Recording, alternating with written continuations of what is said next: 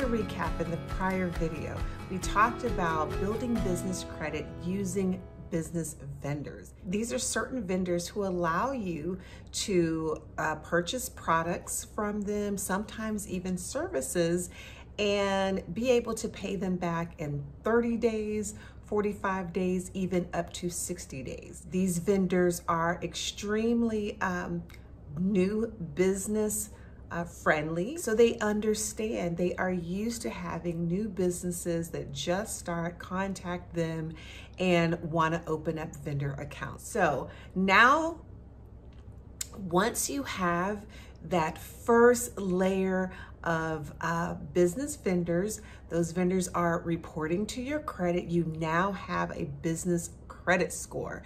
You want to make sure that you have your business credit score and you have a rating. You're monitoring your business credit score, because once that hits and it's acceptable, you can now move on to tier 2 business credit. It took about 60 to 90 days before I could see that business credit reporting. And I'm going to talk about the reporting. I'm going to talk about how to check your business credit, how do you monitor your business credit so that you can start stalking it right away to make sure that those accounts are reporting to the credit agencies. You'll be able to see how long it takes for your payment to post. You'll be able to see what it is that they're reporting, and you'll be able to see your rating. That way you can determine how you move forward with building out that first layer of business credit. Once you have that, you are ready to go. Tier 2 credit is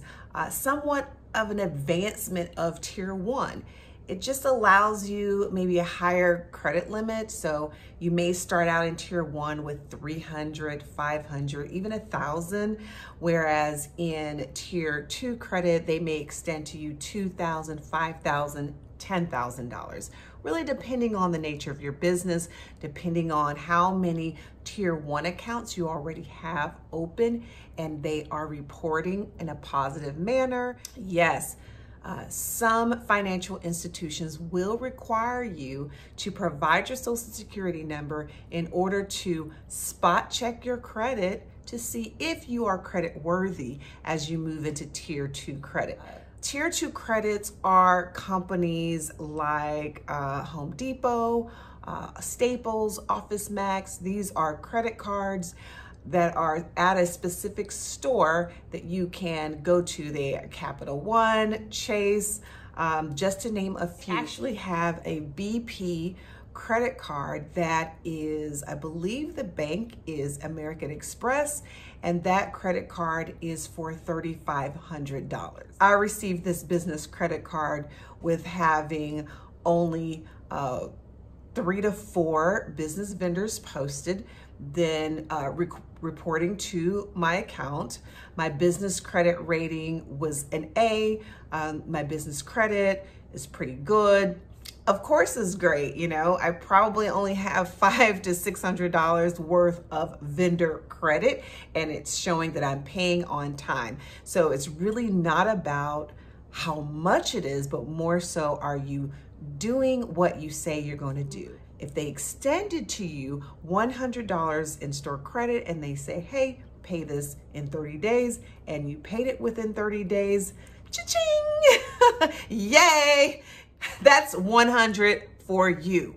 That's an A. Just follow the rules, do as they say, the accounts will report, and you'll be on your way to building out $100, $200, $300 worth of credit lines, establishing relationships with financial institutions across the board. These are financial tools that any and every business should have, and they do have it in the event that they need it. You may never need a gas card, which is great, but something may happen. You may find yourself out on the road, something may happen, a truck may break down. You never know. If that driver has a business credit card on them that can work through the problem quickly, that is going to make a huge difference in your business, especially when time is of the essence.